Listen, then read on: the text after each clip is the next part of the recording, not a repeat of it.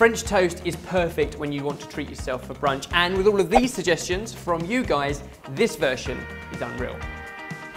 First up, we're going to make a vanilla custard. So crack 4 eggs into a bowl, then whisk in double cream, sugar, cinnamon and your vanilla.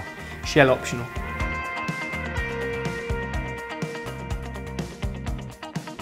Transfer your custard into a dish to enable it to soak into the bread, and the bread is brioche. Either bake yourself one, let it go a little bit stale, or you can buy one. Cut it really thick though. Good French toast needs to be gooey and custard in the middle, so take the stale, thick slices, and you guys said it's got to soak for ages, so 2 or 3 minutes on each side to soak up that eggy custard. Meanwhile, heat a pan.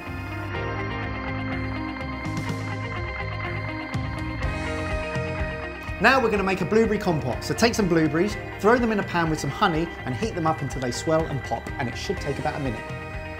To cook your bread, allow excess egg custard to drip and then fry in a pan with a little bit of coconut oil and a little bit of butter, and what you get is the amazing flavour of both without the butter burning. Another top tip from you.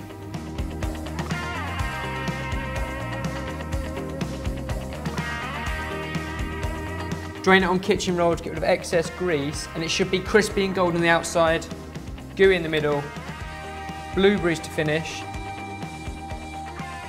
and then powdered sugar.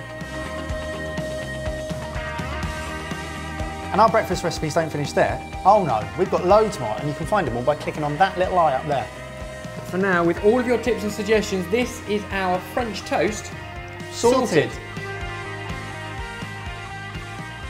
Gorgeous custardy middle. Fwa! If you like food that makes you go fwa, then you should definitely subscribe to our channel. Unless you like computer gaming or something like that, otherwise PewDiePie's quite good.